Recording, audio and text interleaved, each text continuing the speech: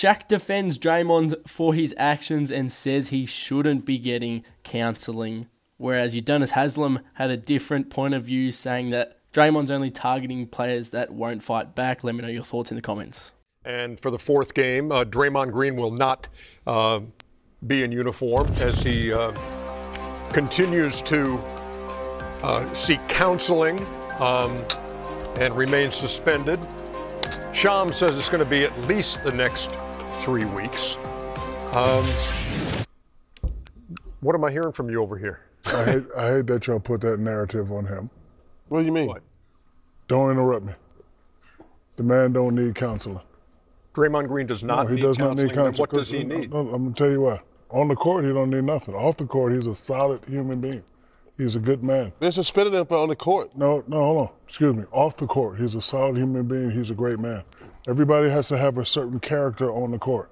My character, Ernie, is I will elbow you till your till your damn teeth come out your mouth. Merry Christmas to you. I was mean on the court, but off the court, I'm a different person. So, listen, he does a lot of crazy things on the court that he shouldn't, but don't put the narrative, he needs counseling.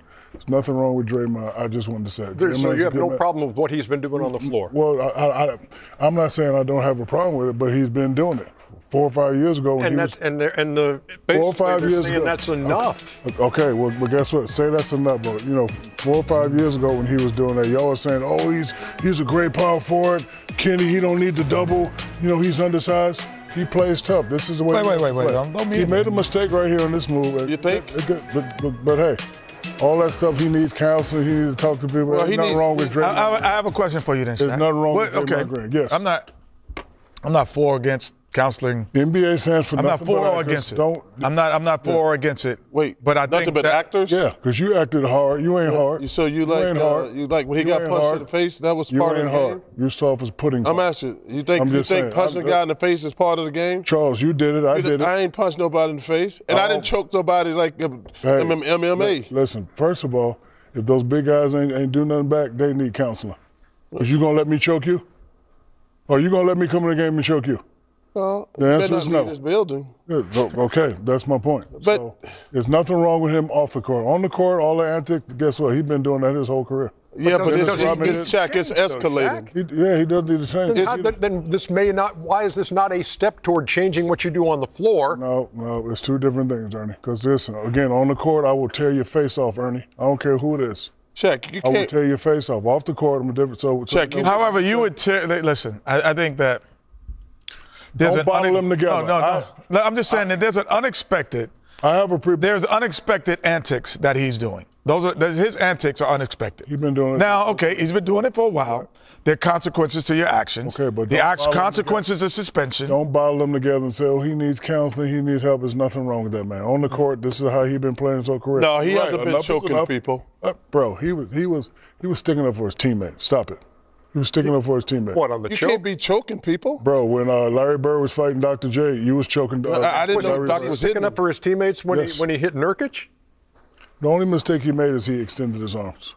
That's the only mistake. But guess what? He's been doing that his whole career, but I don't like how people bottling it together. He needs help. I think there is what Shaq is saying. He's thinking of like everybody has a non-basketball person or sports person talking to you about how you live your life. He's saying he doesn't need that. I might agree with that. Thank you. But I do think I don't know where he's getting his counseling. But I think there should be more in-house counseling in terms of Mike Dunleavy, Steve Kerr, on a constant basis. They have to probably do things that they traditionally would not do in coaching someone. And so you have to, because his behavior is hurting the team. It's not helping. Like, he's not doing these things and it's helping us. Like, he's doing these things, he gets suspended, now we lose 4 or 5 games. He does these things, we lose. So he's not helping the team.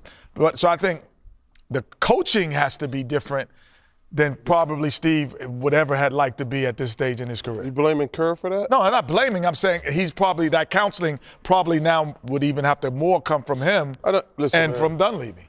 You got the last word here. You can't choke people and punch them in the face. You can't do that. Yeah, you can. There you go.